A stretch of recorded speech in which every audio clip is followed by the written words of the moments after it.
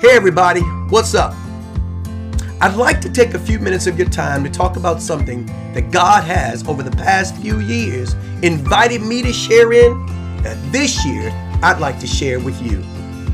Over the past 12 months, many of us had to deal with a lot of changes. And those changes for many of us have been life-changing and very unsettling. Our schedules and our times have had to be altered, and even our corporate worship have not been to our liking. But through it all, we can all attest that God has been faithful to us, even when at times we have not been faithful to Him.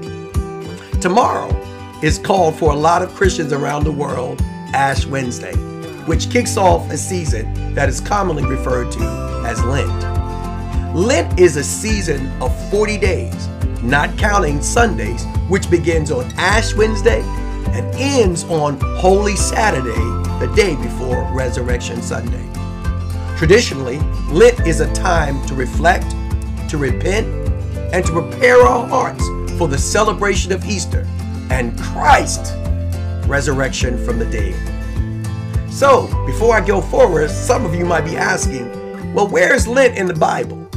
And actually, Lent is not in the Bible, but I believe that the spirit of this period is founded upon biblical principles.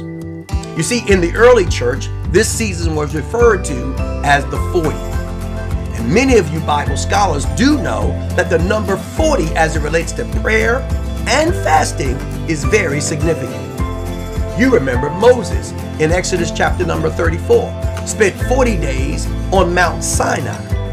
This is the same number. 40 was the same number of days that Jesus spent in the wilderness in Matthew chapter number 4. Well, in both cases, Moses and Jesus fasted and prayed. And therefore, we believe that fasting and praying are two important essential elements as we put our focus toward Lent. This is why many people will do prayer journals or some kind of challenge for themselves during this season. And this is where we get the idea of giving up something for Lent.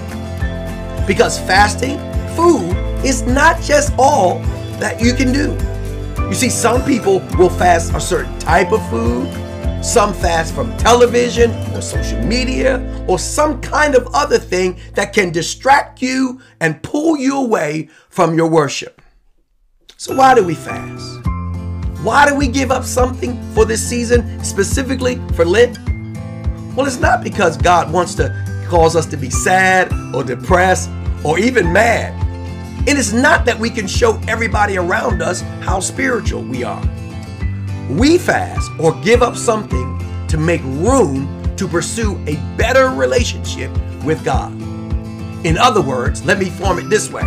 We fast as we remove something to make room for the one thing that's most important to us. It means moving something away, if just not temporarily, to refocus our attention on the center of our worship, which should be the Lord Jesus Christ. And just like when Moses fasted for 40 days in preparation of him bringing the law to the children of God, or as Jesus fasted 40 days in the wilderness preparing for his earthly ministry, we can use this period, this next 40 days, to prepare our hearts to experience the greatness, the purity, and the fullness of Jesus in our lives and the resurrection that he offers all. Lent is just not about saying no, however. It's about saying no for the season to get ready to walk into a season of renewal, refreshing, and regeneration. So as Lent begins tomorrow, I'd like to invite you to go with me to refocus our hearts toward worship and dedicating our heart to one thing.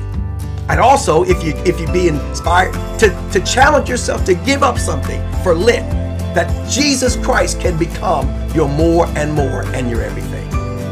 Monday through Friday, you can join me on Wake Up With The Word at 5:55 a.m. where we devote toward devotions and prayer. Perhaps you can get with other people and go in the Bible app and go through a study of the scripture for the next 40 days.